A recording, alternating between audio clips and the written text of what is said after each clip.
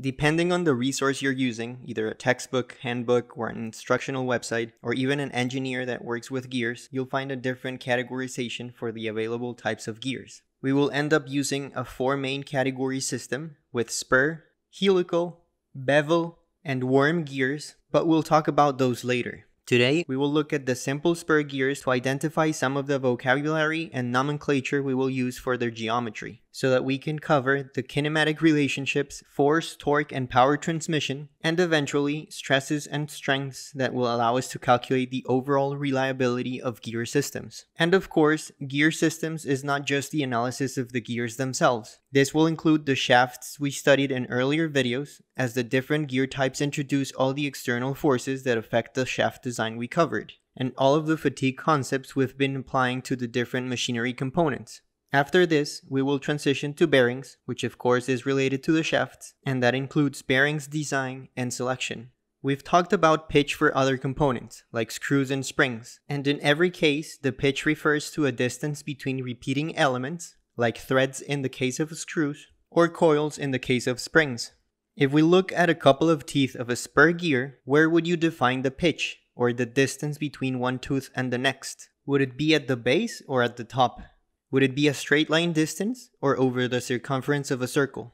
It makes sense that it is defined as an arc, a curved distance along the circumference of a circle, but where would that circle be located? We define circular pitch as the arc distance from one tooth to the next, which means is not the distance on a straight line, but a distance along the circumference of a circle, in this case, along the pitch circle. The pitch circle is what separates the dedendum from the addendum. When one tooth of a spur gear is in contact with the tooth of another gear, the point of contact will slightly shift as both of them are rotating. The average location of the point of contact occurs exactly at the pitch circle. Alternatively, you could just picture that the pitch circle of one gear will intersect with the pitch circle of the maiden gear. This pitch circle has a diameter that we will call the pitch diameter. Remember when you talked about the radius of a gear when working on simple angular velocity and torque topics in physics? Or the radius of a gear in a simple gear setup during your mechanics of materials torsion examples? What radius were you using then? Was it the distance from the center to the base of the gear? From the center to the top of the teeth? Even if you didn't know it then, it was a radius equivalent to the pitch diameter divided by 2, or just the pitch radius. So every time we refer to the diameter of a gear to talk about the relationship between number of teeth, angular velocity, or torque, we will be using this pitch diameter. The circular pitch, that distance between one tooth and the next, will for this reason be equal to the circumference divided by the number of teeth. Even though the circular pitch is what defines that distance, which makes total sense for a pitch, we usually use the module for metric units, which is the same as the circular pitch without the pi, and the diametral pitch for English units, which for whatever reason is the reciprocal of that. The units of the module would be millimeter per teeth, and the units of the diametral pitch are teeth per inch. The involute profile refers to this very precise shape the tooth has. This shape would guarantee that the point of contact between two teeth, one from each gear of gears in contact, occurs where the two surfaces are tangent to each other. The reason I say would guarantee instead of stating it as a fact is that this only happens for perfectly formed, perfectly smooth, and infinitely rigid teeth, which of course is not the case. Regardless of the imprecisions, the fact that the point of contact occurs where the two surfaces are tangent to each other means that the forces at any moment during contact are pointing in one and only one direction. This line is known as the line of action, and what's important about it is that the angle between it and the tangent line to where the pitch circles meet is called the pressure angle phi. This angle, which used to be 14.5 degrees and is more commonly 20 degrees now, but can take other values, will be very important when we talk about forces and force components, one of which will transfer the torque from one gear to the other, and one of which will cause that bending moment on the shaft that we mentioned before. But more about that in a later video. Now, we're gonna develop 3 separate relationships from 3 distinct conceptual bases. When the gears are designed and mated so that they produce a constant angular velocity during service, which means neither of them will stutter or stop while the other one is still rotating, we say the gears have conjugate action. For the gears to mate properly, the circular pitch, that distance between one tooth and the next, has to be the same for both gears, otherwise that teeth distance would not match. Knowing that the module, diametral pitch, and circular pitch are all equivalent, let's use the diametral pitch to say that P1 has to be equal to P2 for proper mating. If this is true, then the ratio between number of teeth has to be equal to the ratio between the diameter of the gears. And remember that we will always use the pitch diameter as the standard diameter for gears. The second relationship comes from the fact that you don't want the gears to slip. Slipping would introduce friction, which would not only cause the gears to deteriorate over time, but it would mean that the efficiency of the transmitted torque is drastically reduced. Without gears slipping, we have that the arcs from each gear after a specific amount of time are the same, which means that the linear velocity at the pitch circle is the same. From basic physics, we know that the linear velocity is equal to the angular velocity times the radius, and therefore the radii ratio has to be the reciprocal of the angular velocity ratio. Since we usually use the diameter and not the radius, and since we usually talk about revolutions per minute instead of angular velocity, we can multiply by 2 on the numerator and denominator of the left-hand side and divide by 2 pi on the numerator and denominator of the right-hand side.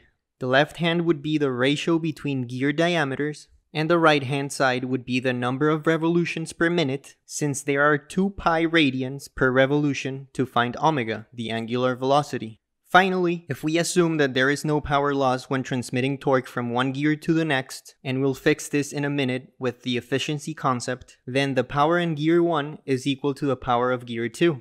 Again, from basic physics, power is angular velocity times torque. Dividing by 2 pi and multiplying by 60 on both sides, and I do include the 60 now because power in watts would necessitate an angular velocity in radians per second, not minute, we get RPM times torque, which results in a relation between revs per minute and torques. If we put all of these together, we find that with only one of the ratios, we can find the other three. If there is a loss in power, we introduce the efficiency eta into the last relationship, a fraction between 0 and 1, but we'll talk more about that later. In a 4-gear system that transmits power from shaft A to shaft C without any losses, gear 2 has 40 teeth, gears 3 and 5 are the same gear with 10 teeth and a module of 0.5 millimeters per tooth, and gear 4 has a pitch diameter of 15 millimeters. If shaft A is rotating at 200 revs per minute, what is the input and output torque and the output revs per minute if the power going in is 50 kilowatts?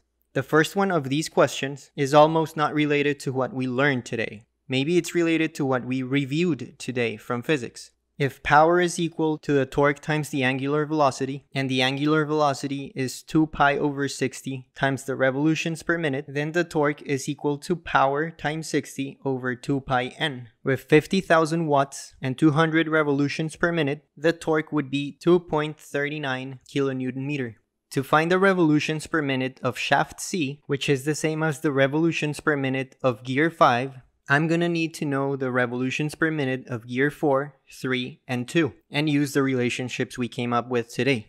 I know gear 2 rotates at the same angular velocity as shaft A, and since I know the number of teeth of gear 2 and gear 3, I can use the relationship between revs per minute and number of teeth to find that gear 3 rotates at 800 revs per minute. Gear 3 and gear 4 are on the same shaft, shaft B, and therefore rotating at the same speed. To find the revs per minute of gear 5, I either need the relationship between the number of teeth or the pitch diameter between gears 5 and 4. And since I have the module of gear 5, which is the relationship between the number of teeth and the pitch diameter, I can find that the pitch diameter of gear 5 is 5 millimeters. Since I now have the diameters of gears 4 and 5, I would use the relationship between diameters and revs per minute for gears 4 and 5. From this, I find that the revs per minute of gear 5 is 2400 RPM, which is the same speed as the rotation of shaft C.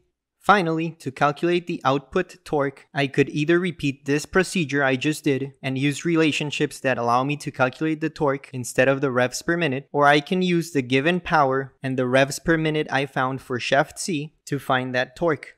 If the problem didn't ask for the output speed, but it did ask for the output torque only, I would probably use the relationships from today, instead of using those to calculate a speed that wasn't part of the questions, to then calculate the torque with the power and that speed. As you can see from this geared system, the torque coming in is 12 times the torque coming out, but the output speed is also 12 times higher than the speed I'm giving the system. There are many reasons where you would want to gain velocity even though you lose torque, like for example the higher gears in the transmission of your car, but also you can lose some speed to gain torque, like for example the power screws we studied before.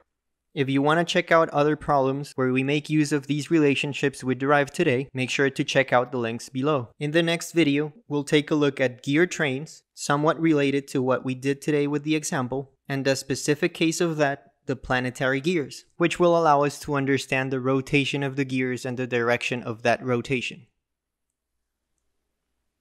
Thanks for watching.